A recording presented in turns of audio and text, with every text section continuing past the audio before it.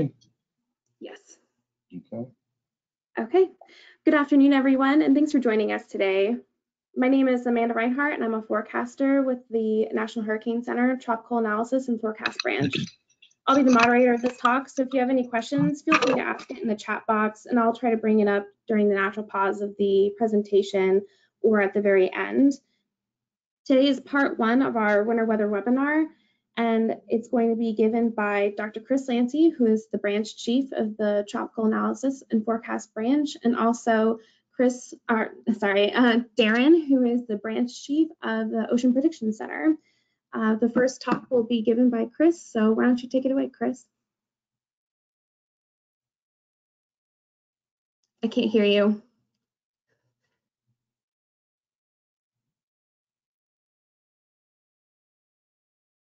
I can't, I don't know. Let me make sure you're not muted.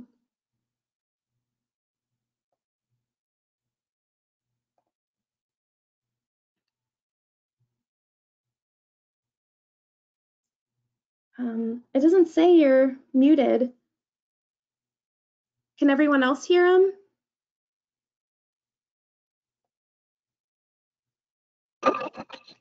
Okay, I can hear something. All right, can you hear me now? Okay, yes. Okay. All right, take it away. right. Okay, so my name is Chris Lancey. I'm the branch chief of the Tropical Analysis and Forecast Branch here at the National Hurricane Center in Miami. And we don't just do hurricane forecasts, we do marine weather all year round, winter, summer, spring, and fall. And our area of responsibility is the tropical North Atlantic, Gulf of Mexico, and Caribbean Sea. So today we're going to talk about Atlantic. I'll be leading off, and then my counterpart, Darren Fergursky at the Ocean Prediction Center, will discuss the high latitudes of the North Atlantic. And then tomorrow, both of us will talk about the Pacific Ocean. So specifically, the area of responsibility that we have here in TAF B, as our branch is called, has 10 million nautical square miles. And so that includes not only the East Pacific, but the Caribbean, the Gulf of Mexico, and the Atlantic. The high latitudes of both oceans are done by the Ocean Prediction Center up in College Park, Maryland. And the Central Pacific, for those fortunate enough to live in Honolulu, is done by the Honolulu Forecast Office. So our area of responsibility for the blue water mariners, anyone going offshore, has hundreds of ships on a daily basis. I was shocked to see this, and this is from marinetraffic.com. It gives you a live idea of what large ships are out there, whether the red ones, the oil tankers, the green ones that are cargo ships, the purple ones that are giant personal yachts, the blue that are light blue that are tugs, and the dark blue that are cruise ships. So I was amazed to see when I was helping out a couple years ago for this position, just how many ships are out there. And we want to make sure that they are accessing the most up-to-date weather information, winds and waves, and warnings, so that they can adjust their ship route so that they can stay safe and safeguard their cargo, whether their cargo is oil or food or people. So in the Atlantic, during the winter time, not talking hurricanes, we're talking the winter season, we do get cold fronts that reach the subtropical latitudes. So this shows a diagram of where our most likely gales are to occur in the Atlantic, Caribbean, and Gulf of Mexico, south of our latitude. So it's south of 31 north. Basically, Jacksonville is where we take over. And so the areas that are most likely to get gales are right off the coast of Colombia, because of the interaction of the Bermuda High and the semi-permanent low that's over the country of Colombia. So it's very often that there's gale force winds just north of Colombia. Also in the Gulf of Mexico, when we get a strong cold front, it's very common to have gales in the Bay of Campeche in the southwest Gulf of Mexico. And so that shows up in red. It's a very common area for gale. Also, We do get gales on occasion in the Northwest Caribbean, just off Belize and Honduras. And then in between Cuba and Haiti, it's the Windward Passage tends to get gales on occasion, as well as just east of Florida. And then the areas in yellow are less common, but occasionally we do get gales on just about any of our area of responsibility. It is noteworthy that the main area of gales are near gaps between mountains and high coastal terrain. So it's that interaction between the Bermuda High and other weather systems, along with the very steep topography of mountains near the coast, that can help produce some of these very strong winds. So some of the tools that we use on a daily basis, we do have ships that are in the voluntary observing ship network, and those are wonderful to get wind and wave information. We also have moored buoys that the National Data Buoy Center of NOAA operates, which gives us continuous wind information, wave height and wave direction, wave periodicity. We also have information from space. So we have an altimeter. So it's several satellites rotating around the Earth several times a day that gives us significant wave height over the open ocean. And these are accurate to the nearest foot. It's amazing how the information we can get from space. And then these colored wind barbs are also from a satellite called a scatterometer. Turns out the United States doesn't own any scatterometers right now, but we do get 3 scatterometer passes from the European Space Agencies. So we do get information that way. Also, a key tool for us is the satellite imagery. And just a couple years ago, the United States, NASA, launched 2 billion-dollar satellites. One that focuses on the Atlantic, Gulf of Mexico, Caribbean Sea all the time. It's GOES 16. So this is some imagery from just yesterday. And we now have pseudo true color information that helps our forecasters out, as well as gives a beautiful view of our planet. It's important for us to have this view because often we don't have those measurements over the open ocean of what the winds or waves are. So the information, the imagery we see helps us to identify features that may cause strong winds or high waves. Some of the other tools we use on a daily basis are computer models. So for example, on the left is from the Global Forecast System, which is run by the National Weather Service. So it gives us great wind information out through several days. And we also have a wave model called Wave Watch 3 that's driven by winds from the Global Forecast System. And we run an internal wave model as well. So if we take a blend of wind model output from, say, the Global Forecast System, along with the European Center for Medium Range Weather Forecast, then we can run a wave model that's consistent with our wind grids that go from the initial time out through 6 days. And finally, some of the tools we use are the workstations that we have on a daily basis. And we're in the process of switching from the National Advanced Weather Interactive Processing System, or NAWIPS, to a system that all the local forecast offices use called AWIPS. And so it's good for us to be on the same platform, so that way we can share information, share forecasts, and make sure it's consistent.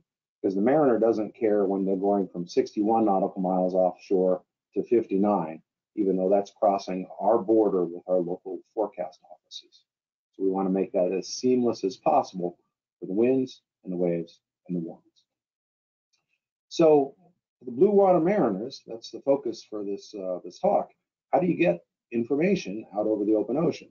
Well, if you're on a cruise ship, everybody on the ship has high-speed internet access in their pocket when the cruise ships are running. Hopefully, again, soon they will be. But a lot of ships over the open ocean don't have access to high-speed internet. And so there's a variety of ways that mariners can get information about the weather forecast. If they're close to shore, then they can get either NOAA weather radio or high frequency or very high frequency radio. There's also a medium range frequency broadcast by the Coast Guard called NAVTEX for a few larger reports. And over the last decade or two, Inmarsat provides satellite transmission of text products, in particular the high seas forecasts and warnings. that we in the Ocean Prediction Center and the Honolulu Forecast Office issue. And just this year, Iridium is another company. They're going to be also providing satellite transmissions of high seas forecasts. And just heard a presentation today by Iridium that they're about ready to go operational with that. Mariners can also, if they have any kind of email access, they can request products, both text and graphics by FTP mail. And for those that have low bandwidth, we do have a marine composite page where we can show images of our winds and waves and warnings in a very low bandwidth methodology. So I want to walk through a few. Sorry to interrupt you. Yes. Sorry, Chris, to interrupt you. Some people are saying that your sound is going in and out. I don't know if you could like talk closer to the microphone or something. Sure, I can try that. Okay. So I'll give that a try. So. All right. Sorry. Just want to make sure everyone's hearing it. Okay. So a key aspect to making a forecast by meteorologists is understanding what's going on now. And that includes being able to diagnose the weather patterns. And so we actually do a unified surface weather analysis every 6 hours. It's a combination of what we do at the Hurricane Center, the Ocean Prediction Center, Honolulu Forecast Office, and the Weather Prediction Center. WPC does North America, well, United States and Canada minus Florida. Apparently they don't think Florida is part of the United States. Once you've lived here a while, you realize that's true. Let me give an example of the surface analysis that was done today. So this was the one issued at 12Z. And so you can see the cold front that went through the area of Florida and now is stalled out over the Caribbean. It's got a surface trough that's still producing some showers. And so this is the it's kind of a foundation for everything else we do. You have to be able to understand the features that are causing the winds and waves before one can start making forecasts. So we have one main discussion product. It's called the Tropical Weather Discussion. So we focus this time of year on any gale events or storm that's 48 knots or greater in our area of responsibility. And again, it goes from the equator up to 31 north. I'll quickly just show an example from this morning's text product. So we do have any warnings, it's a special feature. Otherwise, we break it down into the Gulf of Mexico, Caribbean Sea, and the tropical North Atlantic. And the first paragraph is typically an assessment of what's going on now. And then the second paragraph goes into a brief discussion or synopsis over the next 5 days. So when we provide the wind and wave forecast, we do provide it in a variety of methodologies. We still have the legacy text forecast that is issued through the Global Marine Distress and Safety System, GMDSS, that's required by all large ships over the open ocean. We do graphics, both internet-based as well as marine facts. In the last several years, gridded information over our full domain. So depending on the technology available on the ship, depends on how they can access the forecast. All of our forecasts, it's important to know, are based on our gridded information. So it's our forecaster enabled grids where it's value-added information, where we're blending together the best wind information and wave information to make our forecast. And then these grids inform our text products as well as the graphical products. So everything we do is kind of in a gridded format, and then everything else pops out from that. So an example, the high seas, again, this is the legacy product that is required by international law through the International Maritime Organization. And so this gives a snapshot at the initial time, 24 hours and 48 hours, about what is going on over the Gulf, Atlantic, or Caribbean. And we focus on winds of at least 25 knots or seas of at least 8 feet, because those are the ones presumably getting more of the attention by the blue water mariners.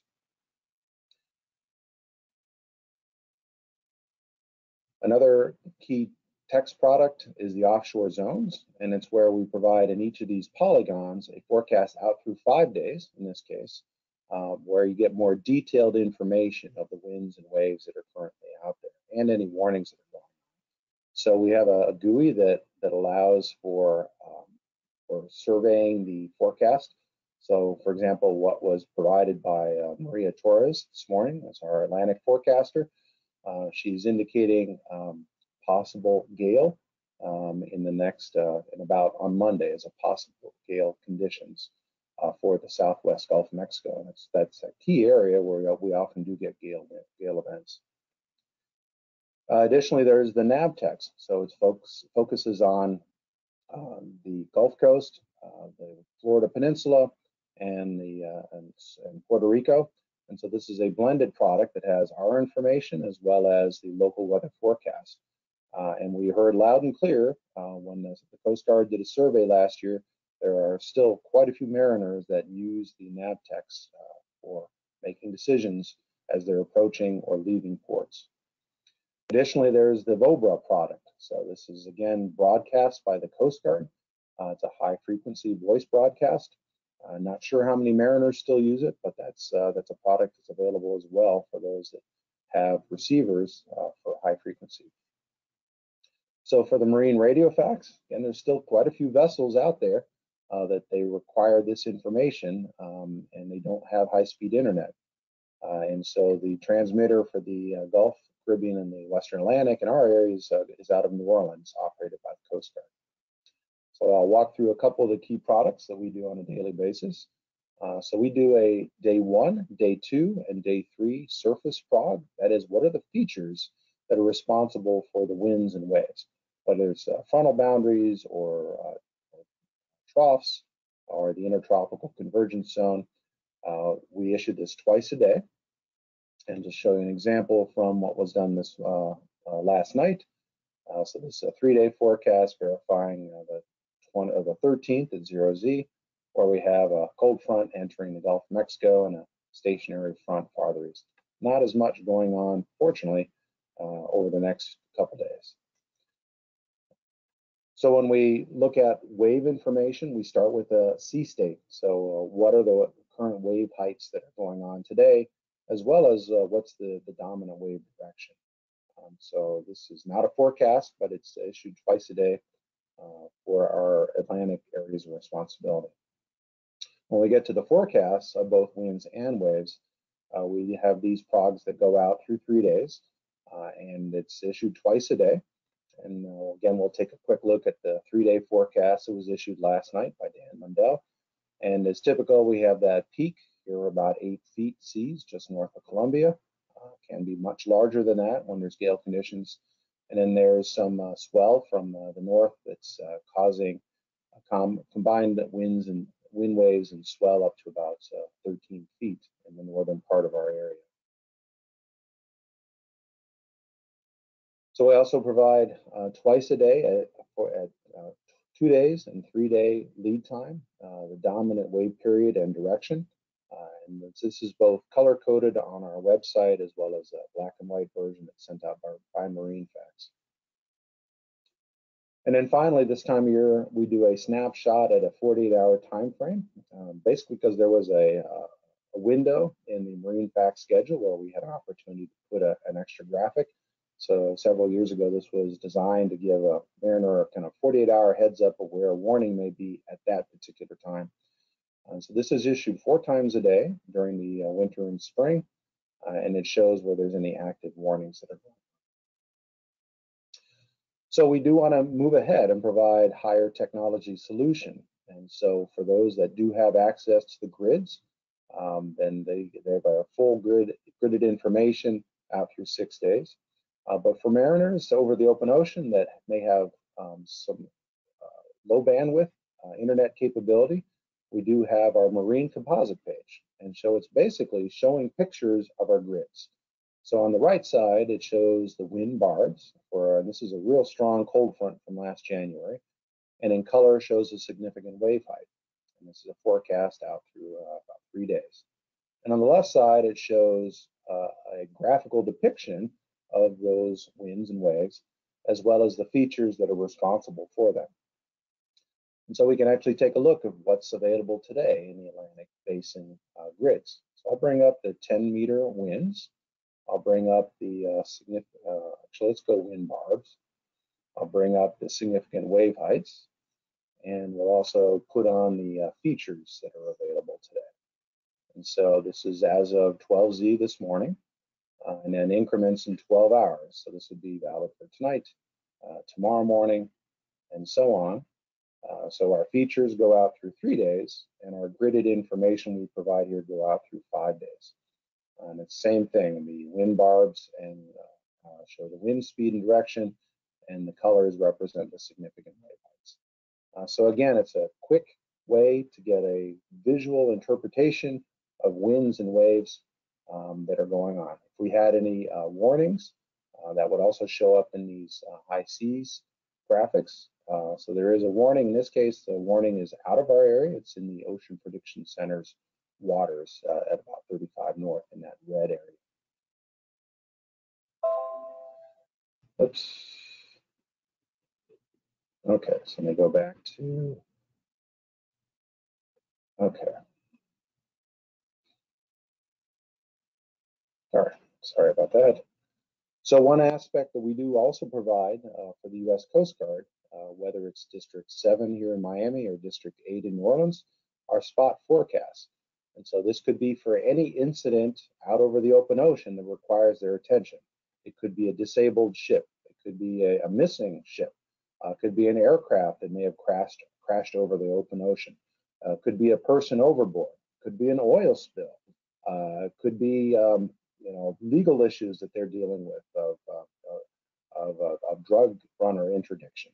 Whatever they're dealing with, and they need a forecast because the weather is going to impact their operations, we're able to provide it.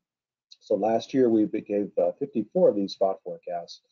The majority were for this particular transoceanic tug, the Bourbon Road, which was going across the Atlantic, and for some reason, still unknown to us, they sailed right into Hurricane Lorenzo, and it was a Category 4. And so this 140-foot tugboat was hit by 30 to 40-foot waves. They took on water and they sank.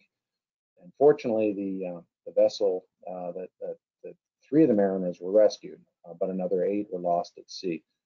We do have a nice write-up about that, so I would suggest taking a look at Brad Reinhardt's write-up about our efforts, as well as others in NOAA, to assist the U.S. Coast Guard and the French Navy with these search and rescue efforts. Finally, I do want to talk about our social media. We do have a Twitter page where we issue tweets automatically if there's any warnings in place. So those go out on a daily basis, at least twice a day. So for example, you can see a couple days ago, we issued some warnings over the Gulf of Mexico, the Atlantic warnings. We also do manual tweets when there's something of interest going on. So for example, this was issued several days ago about the Gulf of Tehuantepec and the gales that we often get there in the Pacific Ocean. So one aspect that we're hoping to start providing in the new year would be weekly weather marine briefings.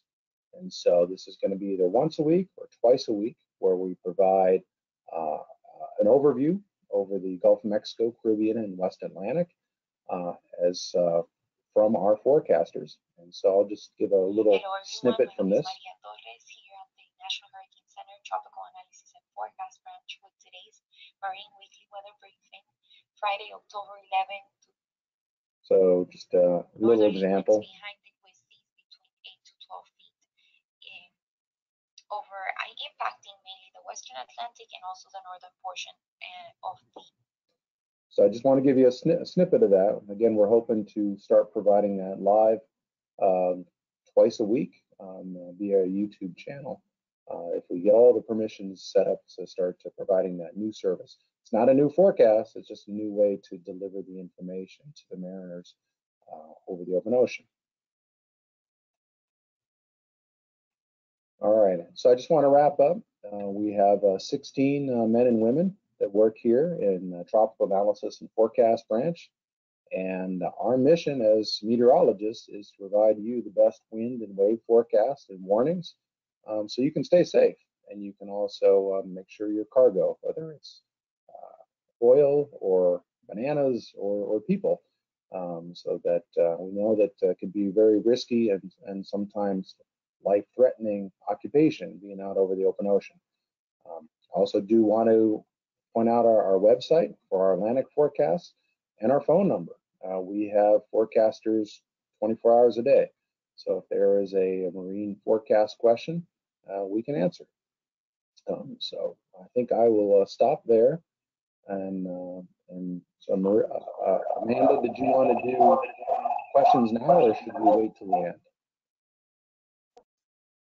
It's up to you. We have we have about like 6 or 7 questions, but do you want to save it to the end? I'll leave it up to you. Why don't we save it to the end to make sure that there's enough time for Darren? Okay, sounds good. Let me go ahead and have Darren.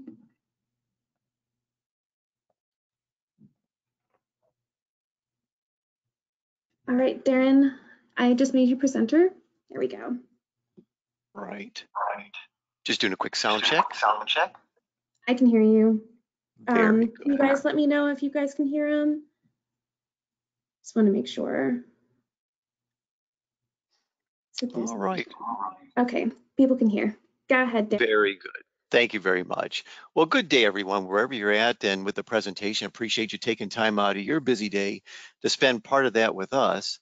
And so I'll minimize the go to meeting, and hopefully you can see that. I'm going to try to get rid of. Can you see just my presentation, Amanda, or do you see your face right in front of it? I see your presentation, and I also have the webcam on. Do you want me to drop off? Yeah, if you can, please. Yeah, thanks. So just want to step through again. I'm Darren Fergursky. I'm the operations branch chief at the Ocean Prediction Center, and I want to talk a little bit about what the centers do at the National Centers for Environmental Prediction. Both Chris at the National Hurricane Center's Tropical Analysis and Forecast Branch, and me at the Ocean Prediction Center. We're part of 9 centers that make up the National Centers for Environmental Prediction. Other centers you can see there on the screen. But everything is, all the different centers do things with aviation purposes, space weather, severe weather prediction. We do climate prediction, environmental modeling is done. The Weather Prediction Center does a lot with quantitative precipitation forecasting, winter weather, as well as analyses in the near term, as well as in the medium range part of the forecast. All of the information that we're able to send out and all the model data that we get is aided courtesy of our NCEP central operations. So where Chris and I are part of 9 centers of the NCEP environmental prediction. And as Chris pointed out, our Atlantic, since it's focused on the Atlantic forecast area for the Ocean Prediction Center is mostly the blue and the light blue. Chris already described the area that the Tropical Analysis and Forecast Branch does in the green. And we do, for the high seas purposes, for the purposes of those warnings out over the high sea, we go out to 35 west, but our radio fax charts will go out to Europe and Africa. And all of this area is part of med areas that are established around the world. And in the United States, we have the responsibility for Med Areas 4 and Med Area 12. And in the kind of the projection, we have Med Area 4 kind of wraps around a little bit. So that's why I put the circle on the left side of the screen as well. But again, as Chris mentioned with the Ocean Prediction Center, we do basically north of 30 north. The Tropical Analysis and Forecast Branch does south of about 30 north in the Atlantic and in parts of the Tropical Pacific. And then we have an office in Honolulu that does the rest of the Tropical Pacific Ocean. These med areas are important because each of the nations here listed is the authoritative voice for the warnings that are issued for marine purposes in their areas. And so while it's obvious that a number of mariners out there are getting weather from a variety of different sources, when it comes to the warnings, the gale warnings, the storm warnings, the hurricane force wind warnings, along with heavy freezing spray warnings, all of those need to have an authoritative source. So there aren't many stoplights at the intersection, if you will, that there's one source of at least those warnings to make sure people are making the right decisions to keep them safe. And why do we do what we do? Well, I wanted to mention that over the Atlantic Ocean, especially in the northern part of the Atlantic, when it comes to hurricane force extratropical lows, not just the tropical lows, it's a busy year for tropical weather. Obviously, this year as we were getting well into the Greek alphabet, but from hurricane force low pressure systems themselves, every year there are an average of about 45 that occur in the North Atlantic. And those don't include the gale force wind events that we warn for and the storm events that we warn for. So in the Ocean Prediction Center's area in the Atlantic as well as in the Pacific, we're issuing out virtually 10,000 warnings every year for upwards of 45 hurricane force lows. So it's quite a bit. It's a very busy environment, particularly in the wintertime with very progressive systems that are going west to east across the ocean. And I also wanted to bring this up, why we do it. This is an example of many alerts that we get courtesy of the National Geospatial Intelligence Agency. And a lot of these alerts will be for cable laying, for rocket launching, for different events that are going on over the ocean. But back in March last year, there were just in 5 days, there were 18 events of vessel adrift, people going overboard, people missing, and so on, or just vessels in distress. And it's for the hurricane force lows. It's for this reason why we do what we do to try to keep people safe. And in addition, this is an example over the Pacific very recently. This is from September of just this year.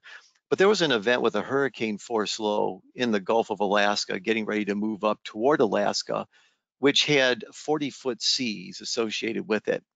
And on the left, we have kind of example of some marine traffic. This was courtesy of Sea Vision software, but there was really good avoidance out there. So, the whole weather enterprise, not just the National Weather Service, but everybody who's getting weather information or providing that weather information was doing a pretty good job, I think, getting people to avoid the weather. But there were a couple of vessels in there that were getting really close to some pretty extreme conditions. And it's our goal through the warnings that we issue, through the forecasts that we issue on hopefully what we think would be a timely basis, that people are able to make the decisions that they need to keep their vessel safe, to keep their cargo safe, to stay out of harm's way. And so what we do, Chris has already mentioned some of this. I won't go into details of every product that we do, but at the Ocean Prediction Center, we do over 150 products each day, from the radio fax charts at a variety of times, 24 hours, 48 hours, 72 and 96. We'll do automated 500 millibar charts for those that want that. 24-hour, 48-hour, 72-hour, 96-hour wind wave charts, as well as wave period and direction charts. We have wind wave charts and sea state analyses of the current conditions that are out there. And then on the right, we also do currently a marine weather discussion, an offshore waters forecast in the coastal waters out to about 250 miles. So basically kind of encompasses the EEZs, the exclusive economic zones, and NAVTEC's high frequency forecasts, as well as the high seas forecast that we issue. We also do these for the Pacific, and then we do those in high latitudes as well. At the Ocean Prediction Center, we provide a little bit more limited suite, but still a suite of products and services that cover part of the Arctic Ocean. And I should mention that just this past year, the NOAA component of the U.S. National Ice Center has joined the Ocean Prediction Center. It's the Ice Services branch. And so the National Ice Center is still a tri-agency organization made up of the U.S. Navy, the Coast Guard, as well as NOAA. And the NOAA component has left from our NOAA satellite service to the National Weather Service, now falls under the Ocean Prediction Center. And I think in the future, because of that now relationship, we'll be able to provide better decision support services, coupling both winds, waves, as well as ice for mariners traversing high latitudes. Chris mentioned the National Digital Forecast Database, and here's an example of that here, we can provide through 7 days very specific forecasts of winds in the upper right part of the screen, as well as waves in the lower right part of the screen in this event that took place just a few days ago, back on December 1st, storm force conditions, as well as pretty significant waves off the Atlantic coast. One thing that we're trying to do at the Ocean Prediction Center is fill in the gaps, which you see in the upper left, with the more gridded data out over the North Pacific and the North Atlantic. And because of the very busy workflows that we have, it's kind of come difficult to fill that in, but that's something that we want to do in the not too distant future for us to be able to provide more specific services to mariners who want to use the digital database. So how do we do it? A forecaster first, needs to understand what's going on in the atmosphere right now, and that's done through basically observing current conditions. And how do we do that? Well, over the open ocean, satellite is very important. On the left side is an image in the Pacific taken from January 24th of 2020, showing a really strong system out over the central Pacific with other low pressure systems out of the western Aleutians, weaker low pressure centers located near the Gulf of Alaska and the northwest coast. These can help us determine where low pressure centers are, as well as where funnel boundaries may exist. And then we also want to look at, what's going on with the winds and the seas. And as Chris mentioned, there are polar orbiters that sweep the Earth and give us a sense of what the wave heights are. In this case, near this strong low pressure system that you can see wrapped up here on satellite imagery, a swath of wave heights came out where we've got a maximum of 59-foot seas in this particular area with the storm. So we get a sense of current conditions with the satellite imagery, with the altimeter data to get a sense of the waves. And then we also use scatterometer data to get a sense of the winds. This is an event off the Atlantic coast back from 2018, showing a broad area of gale force winds. Gales and stronger are in the hotter colors, the yellows and beyond. Storm force winds will be in the reddish and certainly in the brown areas. Hurricane force winds are in these bright areas off the coast of North Carolina and the Virginia Capes. So again, very broad area of really adverse conditions in this case, but the forecaster having this information can really get a sense of what's going on out there. And coupling that then with observations that we're able to get from buoys, maybe from some ships that are out there, we understand the current conditions, and then we start looking at model guidance. And this is an example of a couple of sets of model guidance: the Global Forecast System guidance in the yellow, the ECMWF, or European Center for Medium Range Weather Forecast, in the orange. And we look at this data to try to get a sense of, okay, maybe which model is covering things that we think is doing it the most accurately. And from the initial conditions, if we see one model handling the near term very well, we might tend to follow that model a little bit out farther in time.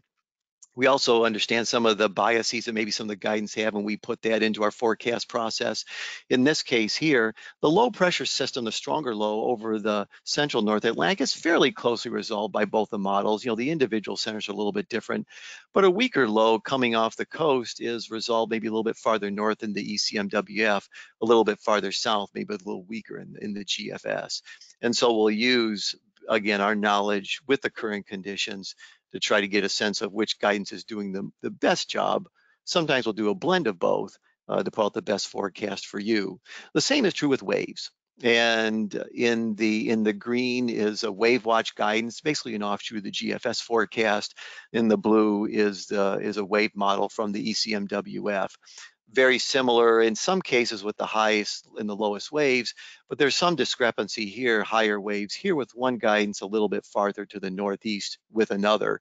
And we'll again try to make sure we follow the model that is closely resolving current conditions, extrapolate out into the future. So those are how we do it. And I want to mention again the importance of observations. And so in this case, here's a satellite image taken from July 29th of 2015, showing a strong low pressure system here with a front that's going off to the south. Nova Scotia is to the upper left. And there's a ship observation here, which may be difficult to see, showing a northwest wind of basically 65 to 70 knots, hurricane force conditions with a vessel that got very close to this low. If we go to the next slide, this is model guidance that we got at the same time as we got the ship report, where a low pressure system is here as opposed to here. And you can see the model guidance, well, not very far from where the low was, still enough where in this case, the model was producing southeast winds, where with the ship report, it showed indeed northwest winds much stronger than what the model had. The model had, I think, maximum winds here, maybe 40, 45 knots, whereas the actual observation showed very accurately winds of hurricane force. And so if you look at this image, we only have a very, very few observations. Here's an observation here, here, here, and a few other places, very scattered, widely scattered, isolated in the oceanic environment. And if you look at like marine traffic sites, there are many more vessels out there. And globally, and I'm chair of the ship observations team showing this map here, globally, there are some areas where there is fairly decent coverage of observations. You know, it's kind of okay out over parts of the North Atlantic and a few parts in the North Pacific, but there are much more widespread areas around the globe of the hotter colors where there basically aren't very many observations. And it's important to have as many observations as we can, because while satellite data does a couple of times a day, when they do their swaths, give us, like in this case, an indicator of what the winds are like, there are many gaps in between. And keep in mind that these orbiters are going across we might get data from these orbiters maybe every like 6 hours or so. And so we need to have the gaps filled someplace. Ship observations can be very important to do that. And so I wanted to show this image. This is this graphic here that there is a WMO standard for observational goals. And a goal is trying to get observations every 15 kilometers taken every 60 minutes. If we could just get observations every 100 kilometers every 6 hours, that can be kind of considered an optimum. And when we think about high resolution numerical weather prediction, getting something every 10 kilometers every 60 minutes is even more important. Some of these we achieve on land. Over the oceans, it's very rare. So the more observations that we get, we definitely appreciate those, know that they're used. And if you don't get any feedback on them directly, know that indirectly, every forecaster that gets a chance to look at those is very appreciative, and they get into the models to make the models better. Chris mentioned decision support services, which is something at the Ocean Prediction Center we're working hard to improve upon. This is an example of a briefing that we provide to the U.S. Coast Guard District 5, which is in turn they send out via Gov delivery to let mariners know of maybe some issues that they may experience in the next 7 days off the coast of the United States out to a few hundred miles. And so again, the Coast Guard sends this out via Gov delivery. And with our decision support services, we also assist our core partners like the Coast Guard with things like on the left, spot forecasts, where if they're going for for example, we hope it doesn't occur very often, certainly, but for a rescue or recovery mission, they'll be able to get a sense of what the weather is like in and near that area to try to let the vessel know that may be in distress what's going on.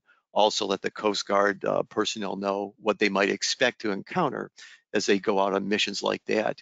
We've also done decision support services for things like trying to extract oil from a World War II vessel that was under the ocean for many, many years, to try to make sure that those who are getting that substance out from under the ground and trying to do it safely aren't going to be affected by very high winds, seas, or swell. And so those are things we're looking at. And some possibilities with our gridded database are graphics that maybe people like yourselves or others who provide you services could download and use. On the left is an example of a graphic pulled right from our National Digital Forecast database. On the right is an example of maybe a kind of a prototype of hazard ending times. So as gales begin and end or storms begin and end, the gridded database may be able to provide people information of when those events will take place for better decision making. The electronic chart and display information system could be an avenue where gridded data could be placed right into it. And then we have maybe the future of high seas forecasting could be more from a text format like we see in the middle to maybe something more on the right. Right now, our high seas forecasts take quite a long time to type, especially in a busy time of year. They could take upwards of an hour and a half or 2 hours to physically type by hand. if we are able to provide those in a quicker, maybe more succinct succinct format, and maybe provide polygons like we see on the left, these could provide better ways for people to make better decisions in a faster, more efficient way, and give our forecasters more time to provide decision support services. We also, basically at the end, we want to provide mariners with 21st century information. This is the GFS 52-hour forecast valid on the 9th of December in 2020. And you can see that when we do forecast by quadrants, we'll extend out from the lows. The hot colors are the higher winds, but notice even when we get out here to the northeast of the low, there's very many areas where the winds really aren't that bad. And if we go to the Pacific side of things, when we focus things on low pressure systems themselves, model guidance as well as satellite data can provide us much more detail with low pressure systems than they could 20 years ago. But here's a low, here's a low, there's a low, there's a low, and there's another low down here, all forecast by this model. Our high seas forecast based on this one system, if we wrote everything for every low, could be 3 or 4 pages long. And so I think as we get to the future of high seas forecasting, we will want to focus more on where the hazard's going to be, as opposed to the system that's really maybe producing the weather, because there are many more of these that are out there than we can actually write for, and that probably that the mariner can understand. The more important thing is probably where the winds are going to be the worst, where the waves are going to be the worst, and so on. We're going to be doing more forecasting and decision support at high latitudes with our relationship with the U.S. National Ice Center. And in the interest of time, I just want to move on to this last slide here, near last slide, social media that we do as well. And if you want to get a sense of some North Atlantic hurricane force events over the 2019-2020 season, you can look at the website there. Really nice storyboard done by one of our forecasters, Tim Collins, at the Ocean Prediction Center. Facebook and Twitter handles are there. So with that, Amanda, thank you very much. I'll turn it back to you, and then we can add 2 minutes to entertain time for some questions. Thanks, thanks, Darren. Yes. So, Krista, are you on to? Yes, I am. Okay, great. So the first question is from Brenda Belongi, and she asks, does the wave height sensing satellites work when it's cloudy? Yes, the answer is that the radar is at such a frequency that it's not affected much by clouds or light rain. It may have some issues with extreme rainfall, but yeah, that's a wonderful instrument that it's able to get us conditions at the ocean in almost any kind of weather. All right. Ed Gray asks, NOAA usually gives several tracks for hurricanes.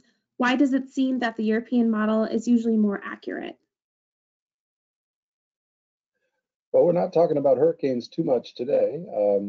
This is for winter weather, but I will point out that when we do hurricane forecasts, it's using a blend of different models.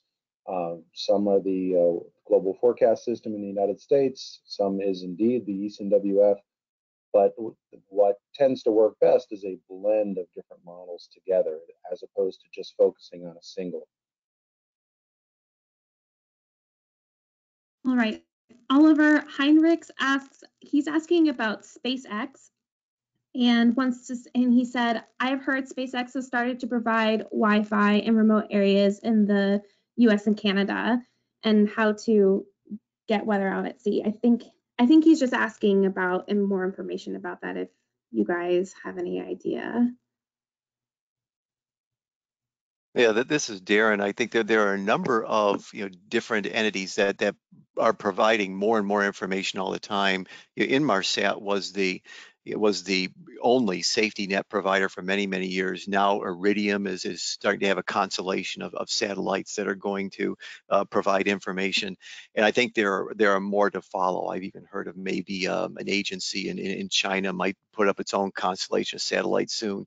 Might be hard for us to kind of keep up with, but there are a lot of entities out there providing this, and hopefully you find one that works well for you wherever you travel, that'll work well for you. All right, and Rob Murray just had a comment and said he wanted to say +1 for VOBRA, that small vessels can't support high-speed internet. So he's definitely a fan of that. Oliver asks, what parameters or indications would give me a hint of more squalls out at sea? Is CAPE a good parameter to look at?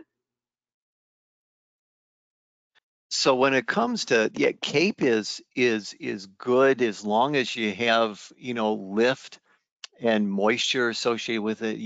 There could be degrees of instability, but if you could have a lot of instability, but if you don't have a source of lift to kind of get that instability down to the ground with a thunderstorm or whatever, yeah, that you could, yeah, you won't have too much. But if you're able to look at parameters like CAPE or like downdraft CAPE, those could be things that if a thunderstorm was going to occur, then you could maybe prepare that's for an environment that will be conducive to really squally weather. I don't know if Chris, you want to add anything to that? I think you covered it there for the most part there. Thanks. All right, Oliver asks, with the dangers out at sea, do we collaborate with boatwatch.org? I'm not familiar with boatwatch.org. Yeah, that's a group I haven't heard of. Yeah, our collaboration is certainly especially focused on government agencies. So we'll definitely collaborate internally with different centers to make sure that our forecasts are as consistent as they can be across our boundaries. We also collaborate with the U.S. Coast Guard to make sure, the U.S. Navy, to make sure that those forecasts are available to them for their missions that they provide. If there was an agency that wanted to reach out to us because they weren't getting model data or because they weren't getting a specific data that they need to do their work, they may reach out to us there, but that would be more probably towards something like the Environmental Modeling Center as opposed to directly with the Ocean Prediction Center. So yeah, we probably don't do a lot of close collaboration with individual private agencies on a daily basis. Yeah, I will point out that the U.S. Coast Guard is becoming an increasingly important partner with the National Weather Service, and so that is our requirements is to assist them with their life-saving mission. And so when they are doing search and rescue, we're the ones to help them provide the weather forecast. And so if they reach out to another organization like boatwatch.org, that would be up to the Coast Guard. But yes, for search and rescue, we work with the Coast Guard. All right, Robert David asks, on the web page that Chris demonstrated, what do the different categories mean for 10 meter, 30 meter, 50 meter wind? Right. So on the marine composite page, we are trying to add some additional parameters to take a look at. And one that we're still experimenting on is providing winds at 30 meters and at 50 meters. Because as mariners know, the ships are getting larger and larger, and that some of them are much higher above the ocean than 10 meters. And so we're trying to provide that level information. It's still experimental, so I didn't want to highlight it just yet, but we are hoping to make that available soon. All right, Babs Carrier asks, where does the NWS leave off or take over, and like when should we listen to the Weather Service when out at sea and away from the United States?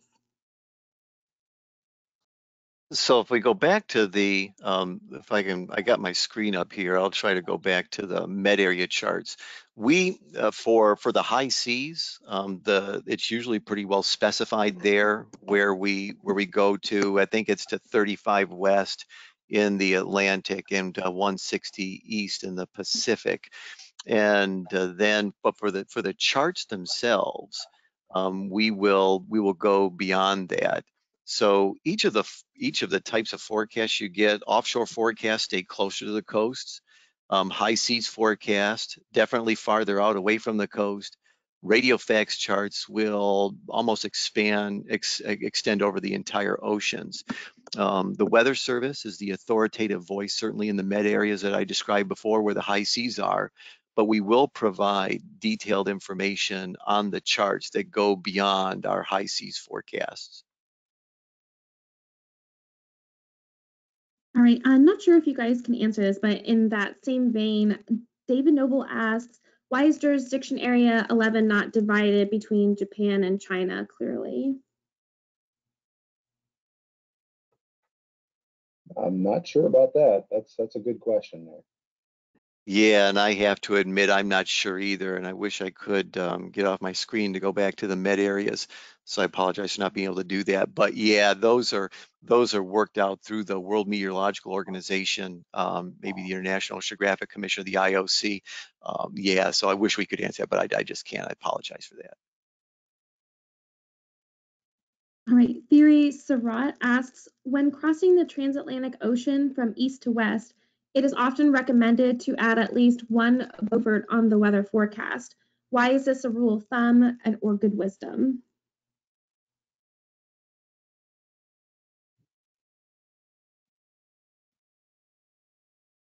So that feedback is good to hear. I think that the only thing I can think of is that because mariners want to make sure that they avoid the worst of the worst conditions, that they may actually do a kind of a +1 to the scale to make sure that they avoid it.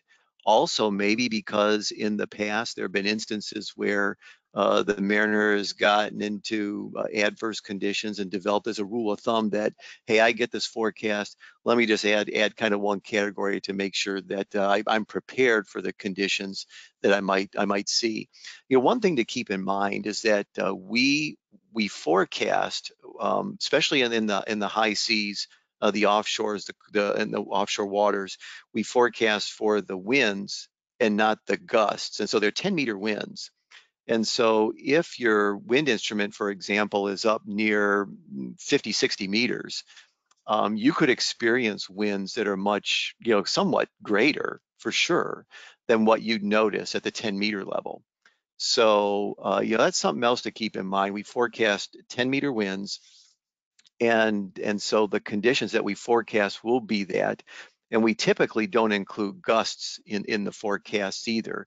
So you'll notice there'll be times they'll become more gusty than what you might experience. And again, the winds at higher levels will be higher than what you might see in the forecast. So that could have something to do with it as well.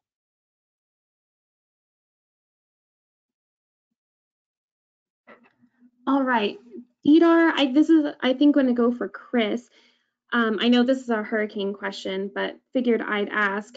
During the time period of Marco and Laura in the Gulf of Mexico, he had to avoid, the rough weather. And he said almost all forecasts from Navy and NOAA had low confidence in the forecasts noted on their reports. Question, how is the prediction confidence level predicted, and what should mariners be aware of when considering the confidence level? Right. So part of the confidence has to do with the computer models that we're using for track and maximum winds for hurricanes. And a big red flag is when you see a lot of variability or a divergence or a huge spread of the different track models. So that's when we make a forecast at the National Hurricane Center, it's a deterministic exact 5-day forecast. So they all look alike, but some have more confidence than others. And in the case with the hurricanes in the Gulf of Mexico this year, there was a lot of uncertainty. In this case, you had two storms interacting with one another, and that adds to the complexity and the amount of solutions that could occur. So that's how we determine it. It's fairly subjective on the amount of confidence, but it's usually when we see the computer model track models diverging.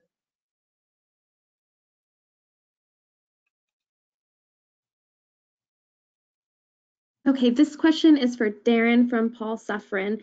Do you ever get ship observations of icing or icing rates? If not, would they be useful observations to have? We get very few. And yes, they would be nice to have. We actually did an effort at the Ocean Prediction Center. This is back several years ago. I think it's from 2015, where we did a survey of folks trying to see if they could help us understand how much icing they got, and kind of sense the observations that they might get during icing, during times of severe icing conditions or even lighter icing.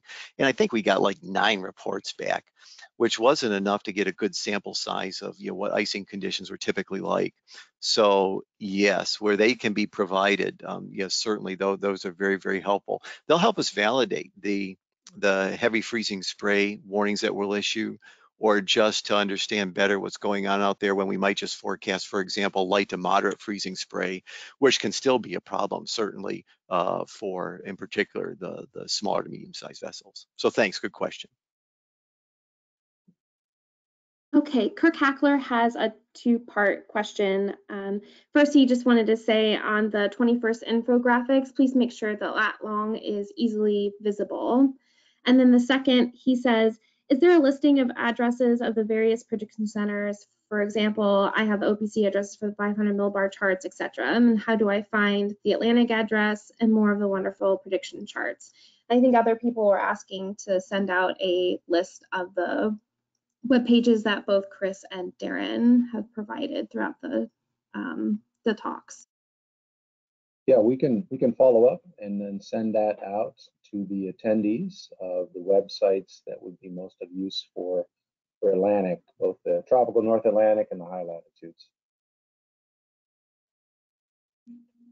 Okay, this is from Andrew Halliburton. We've heard that 5G is expected to negatively impact remote sensing from satellite sensors. Can you elaborate?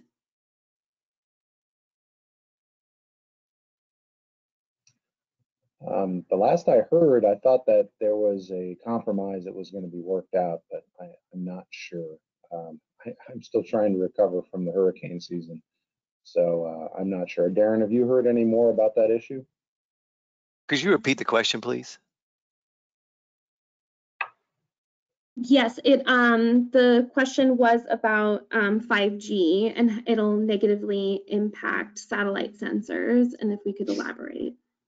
Yeah, right now, yeah, I really can't elaborate. I don't know too much about that issue from my perspective. A lot of that is being handled at levels of the organization well above us. And so I'll leave it at that. All right, Camille DeBant says that we, as I assume many cruisers, use programs like Predict Wind, but we have experienced a lot of discrepancies between models and found ourselves in worse weather conditions than planned. How can we make sure we get more accurate information? Well, usually those private providers are using a single model, whether it's the global forecast system or the European model. And so that doesn't have the benefit of the information that our forecasters have, their understanding and intuition and ability for them to adjust the forecast. So taking a look at those private sites and the individual models is nice, but it just gives you one possible solution. So having access to the official forecasts from the National Weather Service, either via our high seas or our offshore zones, or the graphics or the grids, I think that would be my suggestion is to look at the official source and not just a private vendor providing one model output. Yeah, and this is Darren. I'd agree with that. Most of us are going to do probably like some sort of ensemble approach, and what I mean by that is you're going to use the vendor or the application that you feel most comfortable with, but certainly supplement that with information from the authoritative source, whether it's the Ocean Prediction Center, the Hurricane Center, TAFB, Honolulu, wherever you have to get access to, wherever you are, going on your voyage, you make sure you're able to download the information there so you can compare it, get a sense to see maybe where the discrepancies are, and hopefully make some better decisions that way. So yeah, you focus on one, you might get, like Chris was saying, the one solution from one set of models, nicely packaged, but still only that one solution. Whereas if you incorporate some National Weather Service information. With that, for example, you'll get some forecast or manipulated information, if you will, that incorporates the forecaster's knowledge and all the models that the forecaster is able to look at. Camille also asks, what's the best way to help with giving observations? So probably the best way is joining the Voluntary Observing Ship program. And if you do a search on National Weather Service VOS, Victor Oscar Sierra, that's how you can join the program. We are looking at ways in the future to be able to look at what we'll call independent or third party, kind of like you go crowdsourcing, if you will, to allow more individuals who may have, let's say, just a pressure sensor, for example, to get that information into the global telecommunication system so the forecaster can see it and a model can ingest it. But right now, the formal mechanism to get observations to a forecaster or something like the National Weather Service into its models is through VOS.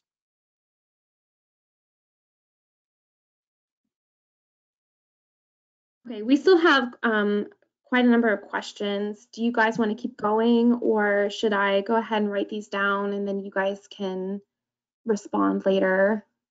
Yeah, well, why don't we respond later? That would be fine. Okay. I'd be happy to work with Darren to Okay, get great. back to everybody, as well as we can provide the list of websites that folks asked, and as well as these PowerPoints. Okay. Both make them available to the public there. All right, sounds good. Thank you everyone for all your questions and comments, and we'll be here same time tomorrow for part 2 of the winter weather webinar. Thank you very much. Thank you.